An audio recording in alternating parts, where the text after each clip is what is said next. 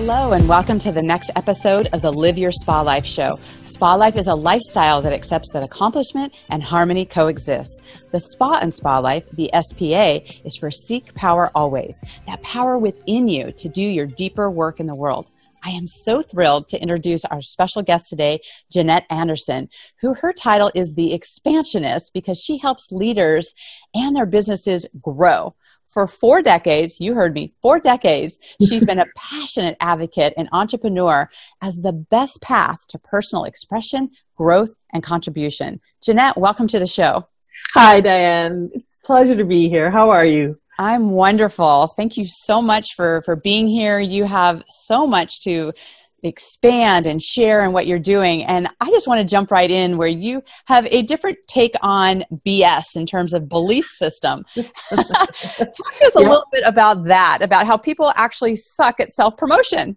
Well, there's actually 2 things there. So the BS, I like to take the BS out of busy because busy is what a lot of people do. And a lot of us get our value or try to get our value from being busy. Have you ever been at an event or with other entrepreneurs or speaking to friends who are business people and had this conversation where it's like, oh, yesterday I worked 14 hours. Oh, you think you work hard? Well, I do this and that and this and that, and I work. There's this competition as to who can be the busiest. And not only is it not very functional to be that busy, but it's also kind of ridiculous for us to try and outdo each other and outmartyr each other.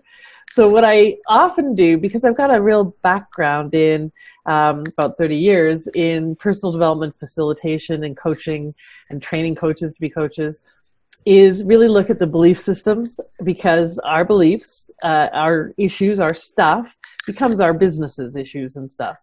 And so when we take the BS, the belief systems of my value comes from working hard, my value comes from doing the hard stuff. I don't know about you, but I've had that belief my whole life. So of course, what does that lead to? I got to make everything hard in order to be valuable. So that sucks. That sucks because that's why there's so many women getting burnt out, exhausted, overwhelmed, and eventually end up not being able to do their business, share the gifts, etc. So I really encourage entrepreneurs, especially women entrepreneurs, to take a look at what are our beliefs around? Do we have to work really hard? Is it a struggle? Is it more valuable or righteous or, important to actually strain and struggle and pay big prices? Those are just beliefs. They got installed when we were young, and they create that whole, I got to be busy, instead of, I need to be effective. And effective is often not busy. Effective is doing the things that matter. Right. And I love that you bring this up. I don't know if you're familiar with Bill Gates' quote about busy's the new stupid. Yeah, I haven't heard that one, but that's a good one. I like that one. I like it a lot. Right? Because, you look at what does busy even mean, right? Yeah. I mean, it's not attached to anything tangible. It's like, I'm busy, it's like, what does that even look like? So I love that you're speaking into this. And, we all have 24 hours in the day. And I know that you have some ways that you have impact so that you go beyond the busy, that you're actually really clear about what you're doing. Talk a little bit about like the clear whys and support network. Sure. And so whys kind of touches on that other question that you have of why do we suck at self-promotion? And a lot of the reason we suck at self-promotion is because we're making it all about us. I don't want to be a bother. I don't want to, be pushy. It's all about us instead of about the other person.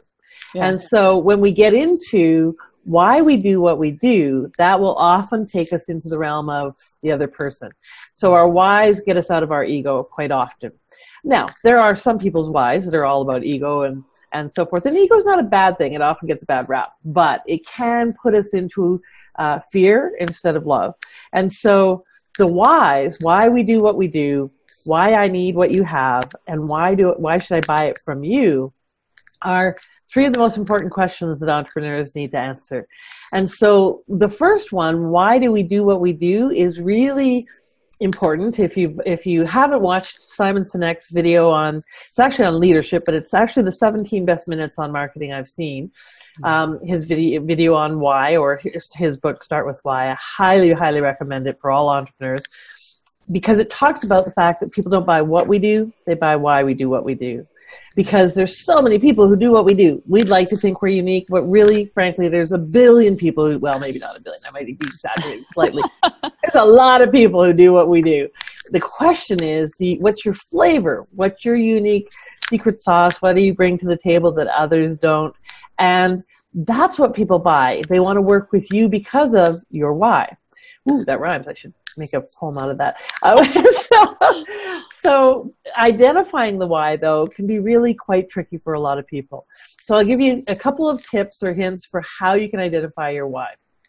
Perfect. I personally think that most entrepreneurs, especially service professionals, who are doing something where they're selling their expertise, their knowledge, their services, their gifts, so whether it's a healing practitioner or a consultant or engineers or people like us who support people with education, most of us get into business that we're in because we're trying to solve a problem that came up in most cases when we were very young. So I encourage entrepreneurs to look back to when they were young, sometime between 4 and 6, maybe 7, 8, but typically in that age range, where there was something that was traumatic, or might just have been a problem, or something that motivated them to want to fix that in some way within themselves or within the world. So often I'll just ask them, if you had a magic wand, what's one thing you would change about the world, other people, or yourself? That one thing gives you a clue as to where the thing is that you see that is your note in the choir that gives you a clue. It's the end of the thread to your why you do what you do.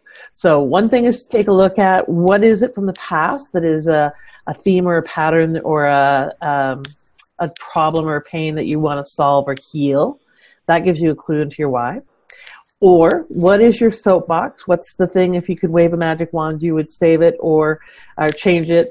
Or what's the thing you get up on your soapbox often about? If you don't know, ask your friends. They'll tell you because they're tired of hearing you talk about it. And that's probably connected to your why. Or if you look through your life and see a theme, a reoccurring story, something that you keep having to kind of redo over and over and over, either in relationships or in your business or something, that's part of what you're here to learn about and teach. Because I'm almost always, in my experience, what we are teaching is what we're here to learn. So all of those kind of give you a clue or an end of the thread to follow back to your why.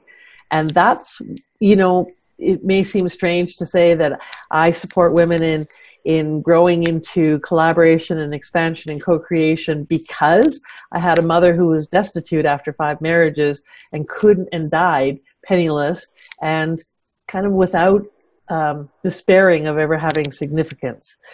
That's part of what drives me and motivates me to not want to be my mom and to not want other women to be in that situation where they haven't expressed who they are. They don't have the financial stability and they don't have the collaboration and community to be safe, to be who they want to be, and to be supported and encouraged in that. So my mom's challenges drive me to want to change that and create that in the world. So look to your past to find your future. Right. And I love that. And how does that, move into the, being more mission versus purpose? Because a lot of people talk about, what's your purpose? And so what's the distinction between, leading with your mission versus purpose? Well, and I think a lot of people transpose those words and they think they mean the same thing, but I actually think there's a distinction that's important, especially in terms of your business model. So mission-driven people are people who are motivated by a cause. They have a mission. They have something outside of themselves that they want to create. Mission-driven people need to create movements.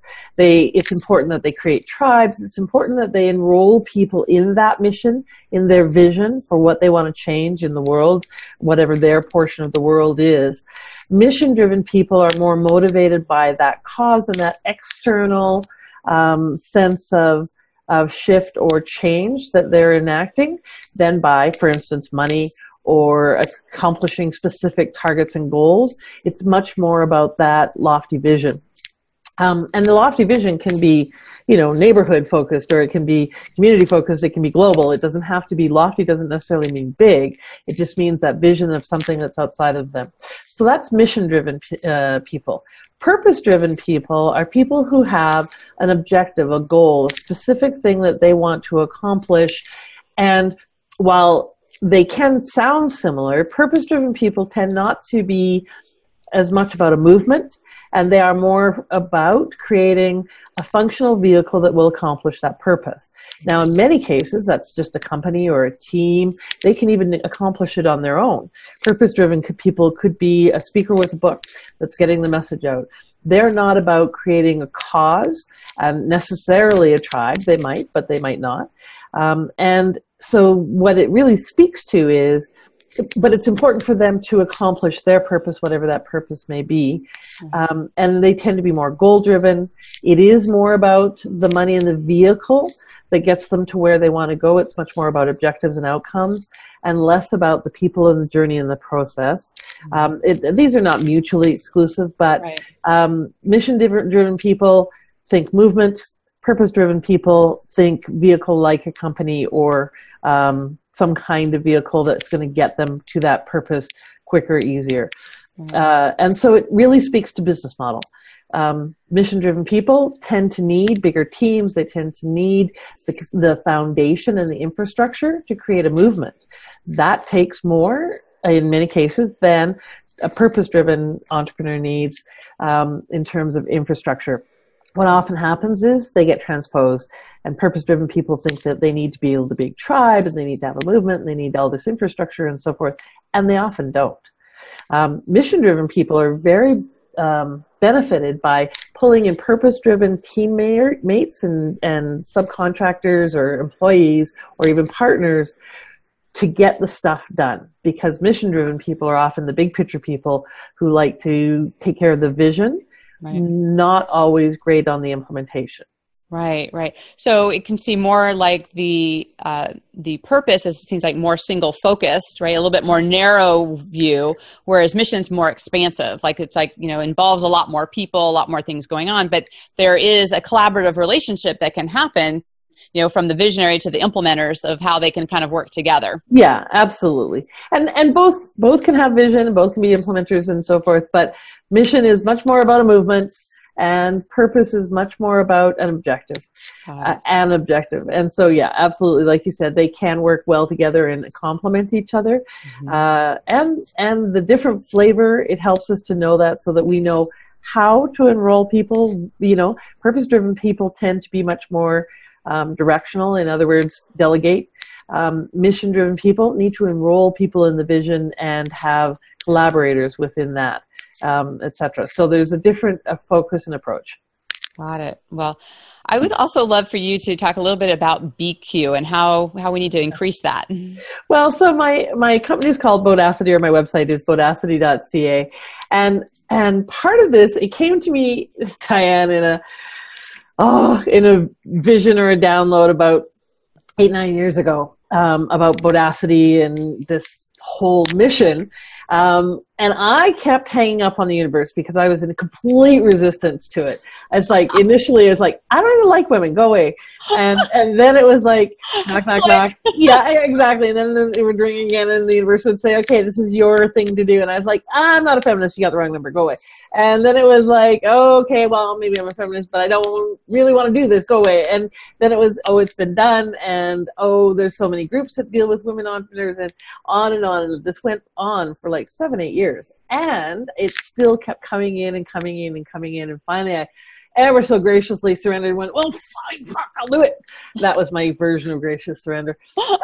About as gracious as that gets. So I finally, when I did surrender, kind of went, oh, okay, now I get it. Now I understand why me, why this, why now. I'm really starting to, at a much deeper level, appreciate why Gandhi said, the world will be saved by Western women. I don't actually think it's Western women. I think it's all women.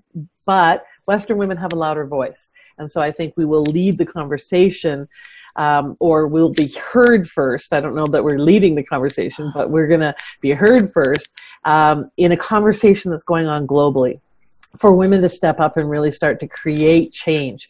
And to do that, we need to be bolder. So bodacity quotient, I think, is far more important than IQ, which is your intelligence quotient, or even your EQ or EI, which is your emotional intelligence. Because DQ, which by the way is completely made up, but it's totally valid. The same as IQ and EQ, those are totally made up too. Your BQ is your woohoo factor, your ability to take action no matter what. And it's your ability to step into the void. Without a high BQ, a bodacity quotient, women and men aren't able to actually take action, to get in the game, and to act in spite of fear. Not without fear, but in spite of. Right. Because courage is not an absence of fear. It's the willingness to take a step even if we're scared. And that comes from your BQ, your bodacity quotient, your ability to be bold and audacious, which is where the word bodacity came from, which I didn't make up, by the way. It's actually a real word. And it is that ability to actually be brave even when we don't feel like it. So to have the courage. And part of the way to develop your BQ is little leaps, to take leaps with smaller bite-sized, risks or challenges or things that take a little less courage and you're willing to do. That builds up that muscle, just like if you were going to go to the gym and build up a muscle. And one of the other ways that you kind of mentioned was collaboration. It's so much easier to leap when someone's holding our heart in our hand, when they are ready to leap with us. And I think that I know that there is a rise of what I'm going to call sisterhood around the world, where people in general are really, at this particular point in time, very polarizing. There's a large faction of us versus them, and I believe even larger faction of people who understand that it must be us and them together, that we have to collaborate. And especially in business, I really think, and again, especially women, but this applies to men and women, that if we don't actually leverage ourselves through collaboration, co-creation, getting really creative about how we do our businesses, that we cannot use that BQ to really be as effective as we could be. Too many women working too hard in isolation, entrepreneurs in general, staring at their screens at 11 o'clock at night or 1 a.m. in the morning after everything else has been done, trying to muster up the energy to build this tribe that we support when we don't have a tribe that supports us. That doesn't work, and that's part of why so many women really struggle, get ill, and so many entrepreneurs end up burning out and leaving their businesses, is because we don't have enough support. So part of BQ is really having the willingness to take the leap, and a big leap for a lot of people is creating the support that they want and need, and don't even know that they need to be able to play the bigger game. Right. So does that come into play with why entrepreneurs fail? Absolutely. I think, and statistics bear out that women entrepreneurs tend to be more successful than men, but we build smaller businesses and make less money overall. And most entrepreneurs, you've probably heard all the statistics that there's, less than, well, depends on where you're looking at globally or North America, but less than 5 or 10% of people who start a business are still in business 5 years later. That means there's a whole whack of people, 80 to 95%, whose dreams are being put on the shelf, whose gifts are not being shared in as dynamic a way as they could be, because they haven't created a big enough support network. And here's a lot of women like to say, oh, I'm a really good supporter. BS. If you are a good supporter, you're also really good at receiving support, because that's a way to support others, is to let them give. And most women suck at that. And so it's about, if you ever walk past a construction zone where they're building a really big high rise, when they're building a really big building, there's a huge foundation. There's a huge hole in the ground and a deep, deep, deep foundation that building gets built on. So if people want to grow their business, they need a bigger foundation. And in order to do that, that foundation for them is more support.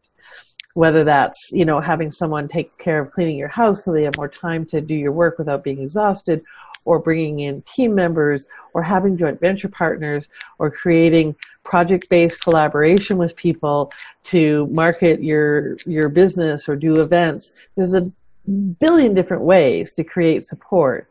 But unless and until we create more support, a bigger foundation, we cannot build a bigger building. We can, but it'll topple over. It's not sustainable. Right. So how does that fold into the role that women need to play going forward? Oh, that's a big question. So there's so many components to that, Diane. And I think you do this beautifully in terms of what you do with your show, what you do with your speaking, and the stand that you are for women to seek power always and in all ways. It's about really coming home to our power and our pleasure. And the reason I think it's our pleasure is so important is because I believe on the path of our pleasure is our purpose. That we really find out who we are and where our contribution lies when it brings us joy. And I believe there's a lot of really unhappy women who are pissed off, angry, tired. And that means that if mama ain't happy, neither are the men, neither are the kids, neither is our planet. Mm-hmm. So really, I think, the Bodacity's mission statement is shifting the world from fear to love, one happy woman at a time. And I every day see more and more, because when I first wrote that, I was like, really? That's what it's supposed to be? Okay. Because again, it was this download that I was in total resistance to. But more and more I understand, the happier we are, and I mean sincerely happy, not being driven by shoulds and have-tos, on the path of our pleasure, giving ourselves time and room to breathe, pulling in more support and receiving it, letting it be there and be effective for us. The more we do that, the more we get grounded, home, centered, and the more powerful we can be. And then the more powerful we are, the more we can step up and truly partner with men. Because I think there's been a whole bunch of them doing a bunch of stuff and us doing a bunch of stuff. And a lot of that us versus them mentality going on, especially lately. I think it's time for true partnership. And I've really been spending a lot of time thinking about investigating the concept of equity versus equality. I'm not sure that equality is what we actually want, because every single person is different, unique. Every situation is different and unique. No two people are the same. So we're not equal, but equity, that's fair. That's about fairness and treating one another the way we would want to be treated, creating equity within and between us. So whether that's pay equity, which we still have a long ways to go. Still, white women make 72 cents on the dollar for every dollar that men earn, down to 52 cents for Latina women on every dollar that men earn. So we have a long ways to go to create equity and fairness in the world. But I believe that when we come together and collaborate, then we can create equity in our businesses and equity in the world, which is really what I think is the role of women going forward, to create more of that fairness, more of that balance, and more connection. Because that's what we're very good at when we're on our game. Right. And it's so important to have that collaboration. And like you said, reaching out for help. I mean, so many times as an entrepreneur, like you said, we're in a room by ourselves and it's like, who are you going to call kind of thing.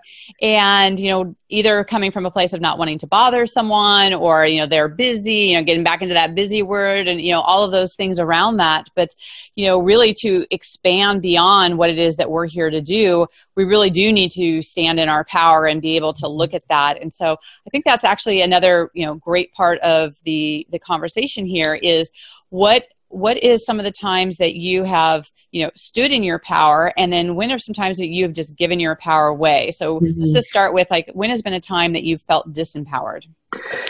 Oh, many. Many.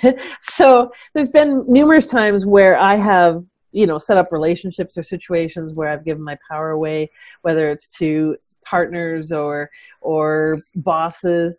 I think probably one of the more dramatic ones in my life was working with an organization, a large company. It was one of the few times I was I call it doing time in the corporate trenches, which tells you just how much of an entrepreneur I am. So I had sold the biggest deal in the company's history, had been really filling in two VP roles, one for the East Coast and one for the West Coast, and working literally 17, 18 to sometimes 20 hours a day, every day, 7 days a week for about 4 months, exhausted, overwhelmed, burnt out, and had created this amazing result. This company had a history of firing people they owed money to. I knew that. I didn't cover my assets. And so I ended up being fired because they owed me $120,000, actually more than that with expenses. So put me into a 2-year period of depression, ultimately a bankruptcy, which led to more depression because that was so against my values, and a real struggle to come back and find my energy, find who I was, dig myself back out. Like I immediately went back into trying to be an entrepreneur because it's what I knew. But when your cup's empty, there's no resources, there's nothing to do. So I survived for a couple of years until I started to come back into who I was, remember what I was up to and who I was and my why, and kind of climb back out the other side. But it was a very low period with tons of anger and righteous indignation and so forth. I can tell the accountable version of that story, and it's a much different story of knowing full well what the company was like, not taking care of things, not putting in things in a timely fashion, et cetera, et cetera, et cetera. Yeah. The learning was, of course, to take care of who I am and to take care of myself more and to not give my power away, to not abdicate responsibility, and just hope that people who I know to be one way will suddenly behave the other way. So it was devastating and highly educational, and certainly was convicting for me that I think I'm done with corporations. So I haven't worked in a corporation since then. That was 2001. But it was probably the time that I was the least home, the least right. in my body, least present in who I was and who I wanted to be in the world, and the furthest away from any sense of my value, my contribution. Right. Well, thank you for sharing that, because this is so important for the listeners to hear, because, we hear all the success stories, but we don't always hear like, hey, what were some of the things that took us out, right? And how do we work our way back to that? And, as an entrepreneur, we can fall down quite a bit, and to really know that we're in a long game here, mm-hmm. and to know that, hey, there is a getting back up, there is finding yourself, and really looking at the learning that happens in that, right? And so we now have, eyes to see when things are coming, like how we're going to react to them, and just adding that into our arsenal of what we're really looking at. So you have also, give us an example of something that actually you stood in your power and you felt really empowered. Cool. Before I do that, I really want to say I love and appreciate that you ask those questions, because there's way too much, not only in education industry, but or information industry, but in the world in general, too much of the polish and glitz and so forth, and the stories and the masks, and not enough of the sometimes it really sucks, and sometimes we have to dig our way out of the crap back into the light. So I'm really grateful to you for putting that balanced perspective in the world, and being a stand for people to really understand that they're not alone in that.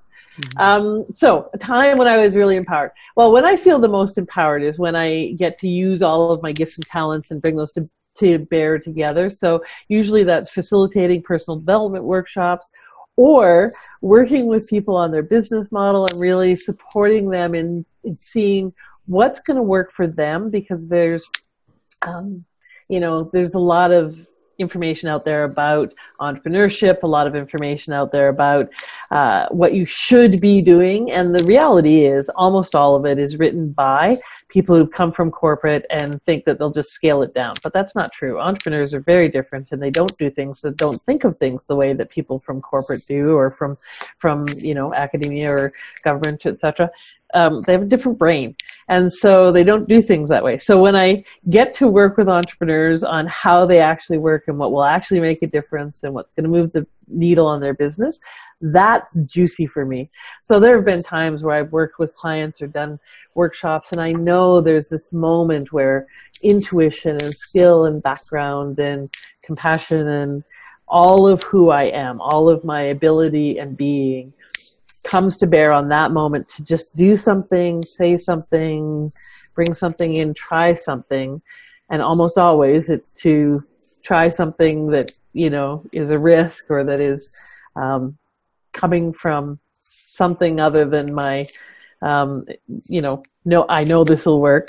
And there's a shift or an opening or an aha for someone where they get to really experience who they are and the difference they make and how they matter. That's what really touches my heart. That's when I feel the most powerful, when I feel like the most useful, and that my contribution makes a big difference. It's those moments. It's not ever, been on big stages, been on various different kinds of things where, sold big deals, etc. But it's the moments where people, tear up or have a moment where there's a shift, a healing, that it's like, oh, okay, now we're talking. That's when I feel powerful. I love that. Yeah. It's so wonderful. And those are part of the relationships that we build, right? Then, the connection of the people that we get to work with, and what our bigger work, and stepping into our why and what that looks like. And so, speaking of why, one of the things I always like to look at is how our environment impacts us. And I know you have a, laptop lifestyle, and you're on the road quite a bit. Yeah. One of the things we look at is in your personal space, like when you are at home, we have a different experience, whether we're in our bedroom or our kitchen or our office. What's your favorite room in your home, and why? Oh, interesting question. Well, and it's kind of funny because one of the challenges I do have is I don't have as much control over my environment as I would like. So, for example, right now, I'm staying at a friend's house. This is not a backdrop that I would normally pick for something like this, but it's what I've got to work with. The laptop lifestyle requires me to be very flexible about environment. So one of the things that I have really come to understand, that saying that home is where the heart is? I've shifted it. Heart is where my home is. And so my favorite room is actually my heart. So my favorite room is actually... I love that. Because that's wherever I go, what I do is I attend to connecting with people. So if I'm in a new city or a new town or something like that, like I lived in Mexico for 5 months last winter, and Panama the year before, I plug into the community as soon as possible, because that's where my home is in the relationships, or I really attend to connecting with people back home. Now, all that said, I would have to say my favorite room is probably my bedroom, because, so in the place that I have here that is my base of operations, is my bedroom, because it's that little sanctuary space where I can decorate it the way I want, and it's got lots of bright, vibrant colors, but it's also very restful. I can have candles and music, and I can ask my Google Home Mini to tell me jokes, which I do frequently, or play games with me. So it's my little sanctuary, and it is, when I'm there, it is the room that is the most me. Of all of the places that I have. And typically wherever I am, I will take something like a scarf and put it over a lamp to create some color in whatever space that I'm in, simply because I love color and I love some vibrancy, but I also like that restfulness. So when I travel, I take a couple of scarves and I'll decorate a hotel room with them, just so that I have a little piece of home. But for me, heart is where the home is instead of home is where the heart is. And that really attending to that, especially for mobile lifestyle people, is really significant, because otherwise we get disconnected and it gets very hard to be a hard lifestyle. That is so beautiful. I love that. And I actually do the same thing. I just came back from a hotel yesterday and I bring scarves. I like to cover like electronics, because that also creates a very, sanctuary environment there. And I think there's such little touches you can do to really shift and change your environment and what that looks like. So that is just amazing and beautiful. And so Jannette, you and I could be talking all afternoon here, and so appreciate your time. I'd love to know, I know you have a free gift for our audience, and please also share how they can stay in contact with you.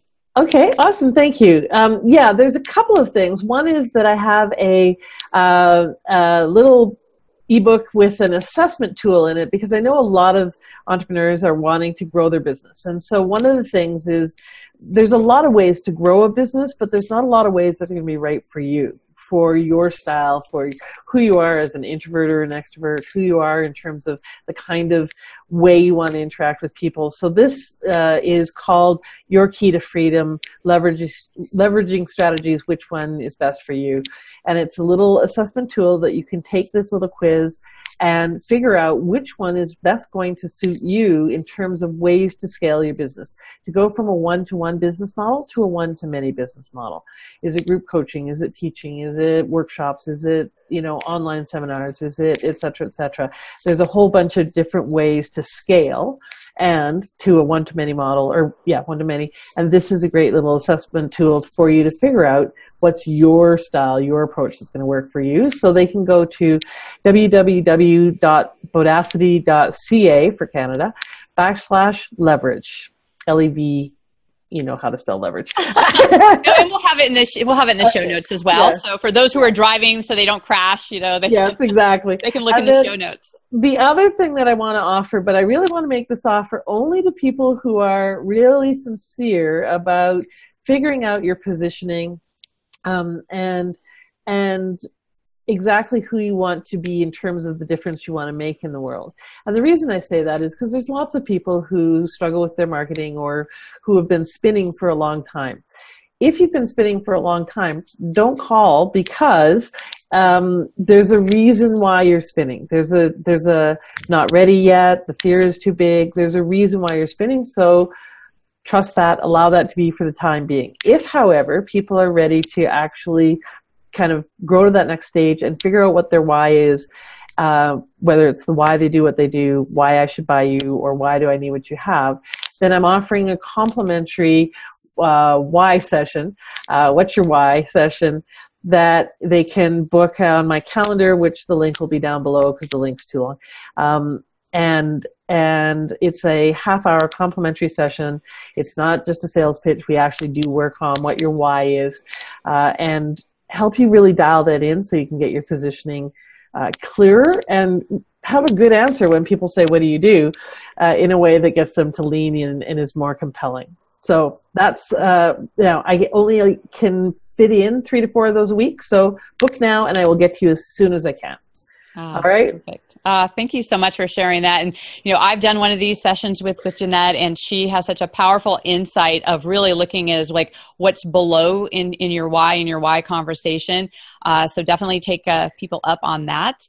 So I just want to thank the audience for your time, for being here. And I'd love for you to, share this with your community, to subscribe, to put into the comments. What did you take away from here? What is your why? I'd love to hear what your why is in the comments. And please, tag both myself and Jannette. We'll also have in the show notes my free gift, which is the liferesetquiz.com. So all of these things will be in the notes to be able to follow us. And until we connect again, live your spa life.